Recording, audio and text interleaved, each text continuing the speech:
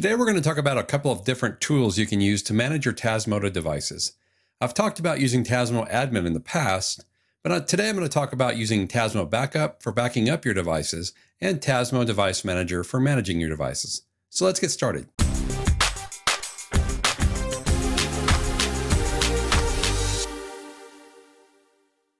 So why not just use TasmoAdmin as I've shown in my previous videos? Well, you can do things a lot of different ways in Home Assistant, and also in this case with Tasmo Device Manager, it's a standalone tool.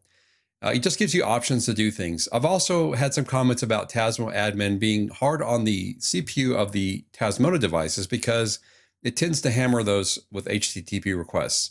And those little processors just, they get tired after a while.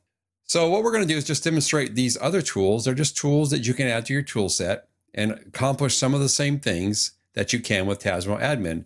And then it's up to you to use the tool that you think is best for your situation. So we're going to start with TasmoAdmin.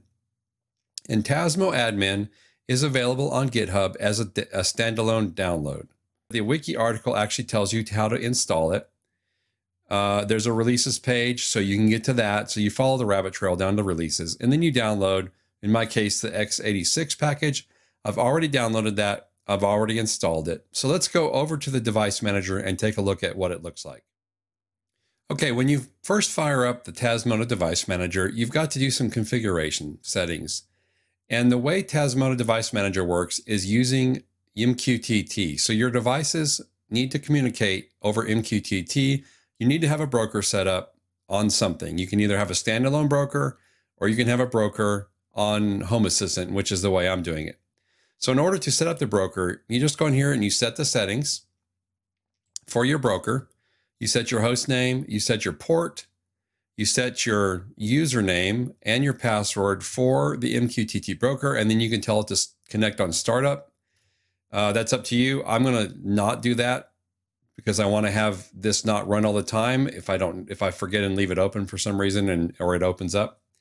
But I do want to start it up to be able to talk to any of my devices. And you can see right now that they all have the little red X's. That means they're not talking to the device manager.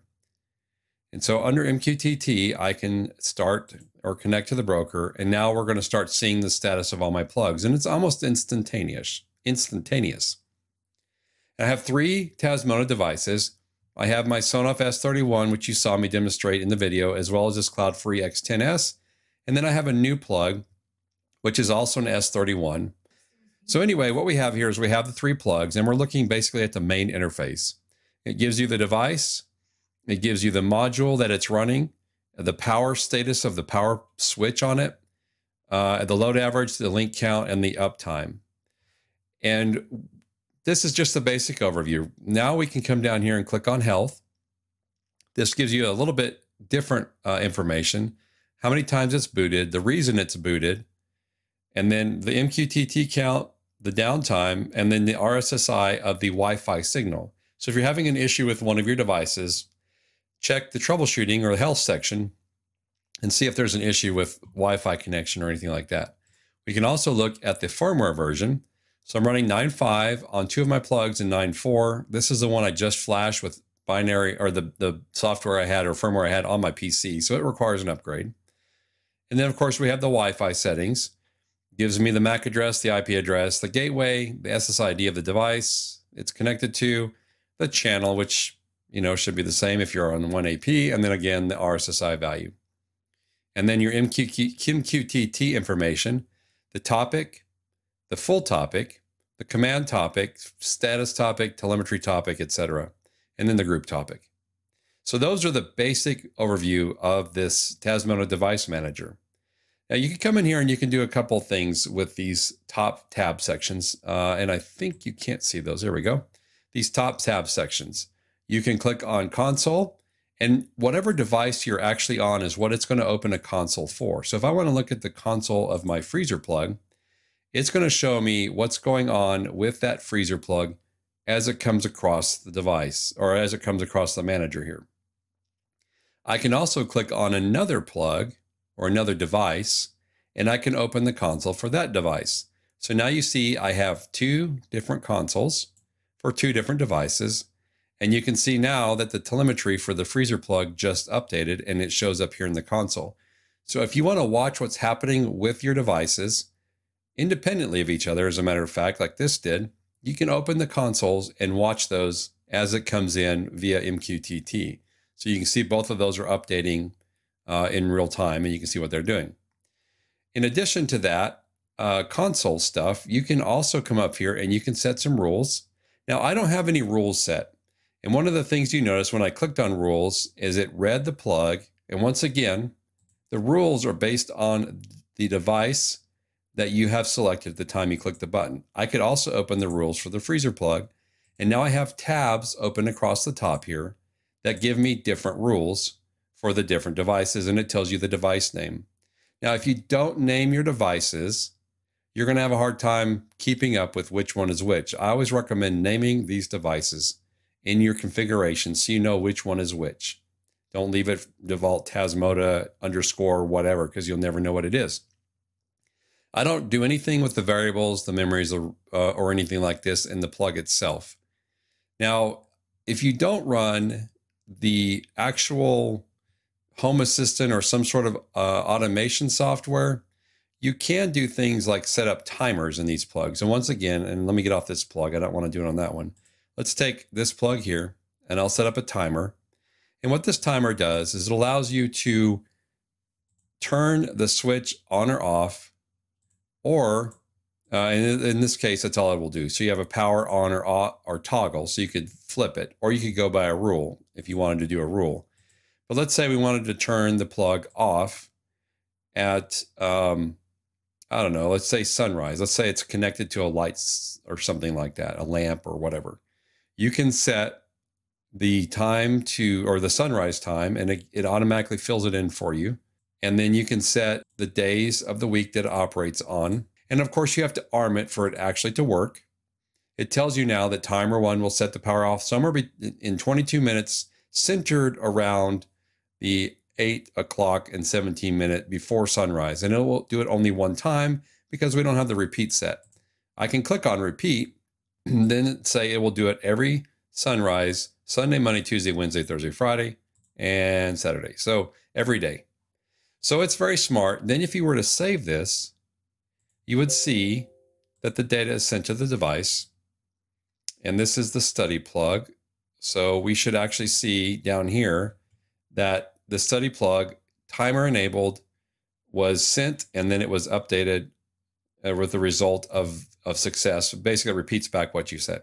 So now what happens, that plug will turn off at sunrise. And you can come back here and look at that as well for the timers. And you can see what it's set to. So it will turn off at sunrise every day. So you can do stuff with the rules that way, or the timers. On buttons, and a lot of this setting stuff that we're looking at here are things that you can set based on the Tasmota firmware. So these are options that are available in Tasmota that you can control from the Tasmota Device Manager. So your button debounces, your button retains, your set options, or all of these things as well. And if you're curious about what any of these things do, you can click on the wiki link and it will ask you what thing to open it in. It will take you to the actual Tasmota page and explain to you what all of these things mean. So you have all your set options here. And these again are Tasmota related, specific to Tasmota options and configuration settings. So this particular Tasmota Device Manager lets you operate on the Tasmota settings based on the Tasmota firmware.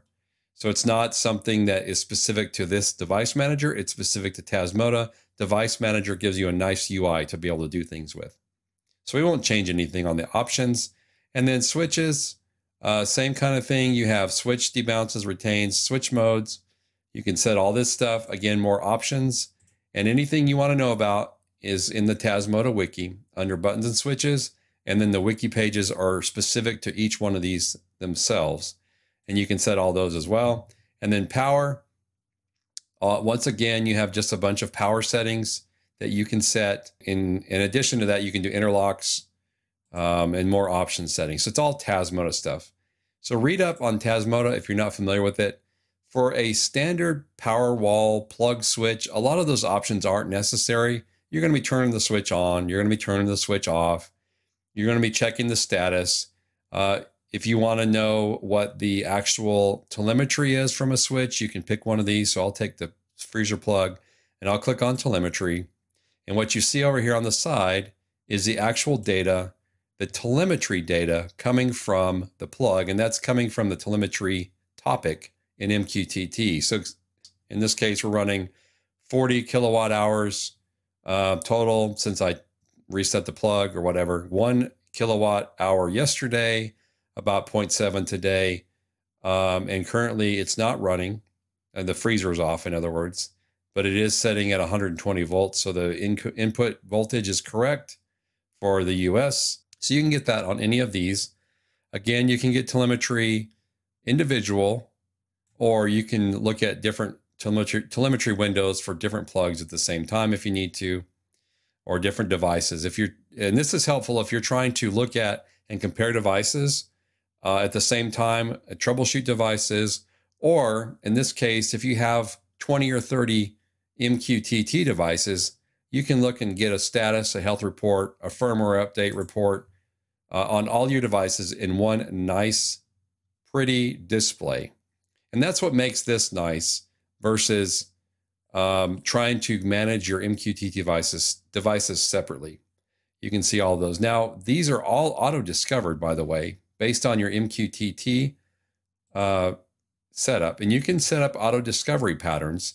If you have some sort of non-default MQTT discovery pattern set on your Tasmota devices, you can add a pattern in here. That's the standard pattern, the default pattern. You can add a pattern in here for it to auto-discover. So if you don't have one of your devices showing up for some reason, check and make sure that your auto-discovery pattern is correct. If it is, and it's all set right, then you'll have these show up like that. Up here, you can do an all on and all off for the power switch. That's it in a nutshell for the MQTT Device Manager. It's a nice, simple way to be able to control your devices, look at your devices in a one-stop shop. All right, so now let's go over and let's take a look at the Tasmota Backup. So TasmoBackup is an add-on to Home Assistant, but if you try to go to Home Assistant and search for it in the add-on store, you're not going to find it because you need to add the repository that contains the TasmoBackup. And DanMed created TasmoBackup, and there are instructions on the GitHub side. Again, I'll link the GitHub stuff to the comments down below, or in the description down below, so you can see both of these. So to add the repository, you're just going to copy this link address, and you're going to go into Supervisor, click the three dots right here under Repositories, and then you can paste in the repository name and click on Add. And once it's added, it will show up as a repository.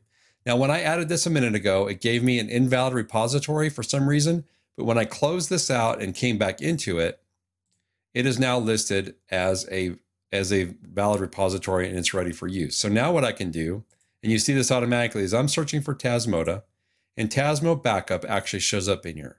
So what I'm going to do is click on this. I'm going to go through the install to install this repository on my device. And there's no specific things you need to do other than just click on install. It also is ingress available, which means you can connect to it directly from your Home Assistant instance without having to log in separately. And it will also allow you to add it to the panel on the left here, the sidebar, so you can click it directly from that sidebar. Okay, so once TasmoBackup is installed, we want to go ahead and select any of the options we want here. Start on boot, Watchdog, auto update, or show in sidebar. I'm going to do show in sidebar so it shows up over here. I think there it is right there. And then I'm going to check the configuration, see if there's anything we need to do specifically, and I don't see anything needed here. Log files are blank, of course, and then we're going to start it up, and then we're going to watch our log file and make sure that everything starts up without a bunch of errors. I always advocate checking the log files because you never know what might happen. You want to make sure it's all good. All right, so it says it successfully has started up and we're ready to go. Let's make sure we can get to the web UI. So we can go back to info here. And sometimes you have to refresh the screen to get the web UI link to show up. And also you can use the sidebar here to click it. So going into Web UI, now what we have is we have a screen here that shows us absolutely nothing. And it's because we need to do some configuration first. Now there's two ways you can add devices to TasmoBackup. The first one is to use the IP address range and put a password in if you've got passwords on your Tasmota devices. And you can search this entire IP range for any devices that are in the network. The other option, and the one that I'll use today, is to configure TasmoBackup with your MQTT information so that it can find it via MQTT. Now here are the settings that you can set up in TasmoBackup. You can set the number of rows. If you have over 100 devices, it'll paginate those. Theme, light or dark, depending on your device. Set to auto if you want to. Default password, if you have a password set on your Tasmota devices. You can update the device when doing backups, automatically add new devices. I put that to no because I want to see what it's finding. If for whatever reason I ever end up with a rogue Tasmota device, I don't want it automatically adding to this and then backing up stuff without me knowing about it.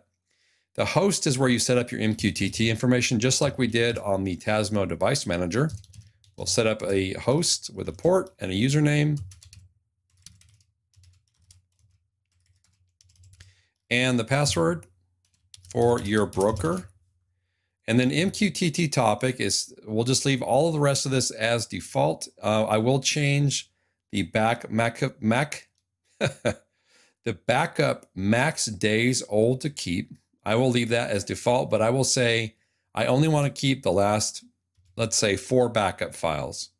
And the data directory I will also leave as default. And then when I save this and I go back to the main interface, I should have, and I do have now an MQTT Discover section here.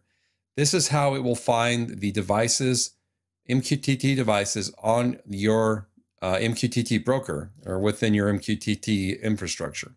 So clicking on MQTT Discover, it now goes and looks at your MQTT broker and watches for your Tasmota devices, and it will present you a list here in just a moment when it finds all the devices. And then once it finds the devices, then we can add those devices to our TasmoBackup. This process sometimes takes a couple of minutes, depending on a lot of factors. I've never seen it take less than maybe 30 seconds to 45 seconds, and I've only got 3 devices. So now you can see here that we have those 3 devices showing up. I can add all of these individually, or I can do a select all. And when I click on add devices, then they will show up in my TasmoBackup list, and it obviously tells you it's done it successfully. And so let's go through the interface real briefly. This is pretty simple. You get the name of your device, and remember how I said make sure I wanted to name all my devices. Well, I haven't named this one yet. And so it's a standard Tasmota name. I need to change it to what it's going to be in the end. Here's the IP address of the device. Here's whether it's authenticated or has a password, which it doesn't. The versions running on the devices. Last backup, of course, is blank because it's brand new here. No files. This will tell you the number of files in the backup directory for the device.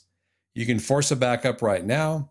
You can edit some information. So the name, the IP, and the auth, you can edit that stuff right there. So if your IP changes, you can change it here. You can change the name here. And then if you put a password on a device, you can add the password here. And if you have different passwords for different devices, then you'll have to go in here and you'll have to add the password individually for each device.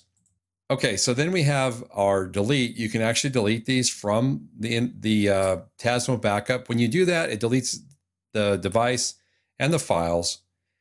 You can actually just go back and re-add it and start over again if you want to do that. So there's the 3 devices. Now, if I want to do a backup on a single device, I can click backup and it will go back up that device, and it will then tell you when the last backup was and the number of files, as well as give you a box here telling you that it was successful. So now I have a single file backed up last at this time.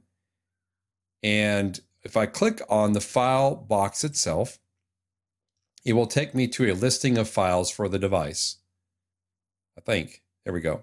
It'll take me to this listing of files I have for the device. I can download the file, or I can restore the file back onto the device. And so that's an easy way for you to do a simple restore. So let me go back to TasmoBackup. And then I can back up all of my devices by clicking this button right here. So let me click that now. And now all backups have completed. And one thing you'll notice is that I have one file for each of the backups.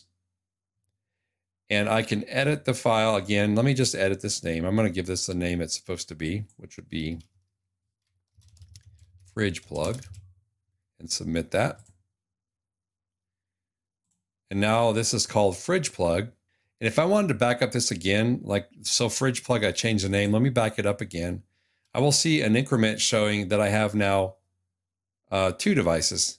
Now this is interesting because I haven't seen this before. I just noticed that when I back this up, even though I changed the name here, when I back it up, it's obviously this particular device because the file number of files incremented to 2, but it's changed the name back. Update device name when doing backups.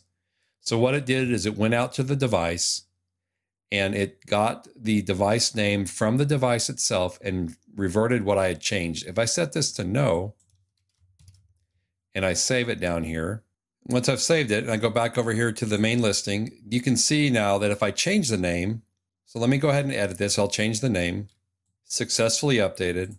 Now when I run a backup on this one, it shouldn't change the name, and it did not. So you can see it stays the same. Now you can set that however you want to. I don't like it that way because what I want to do is change the name on the device itself.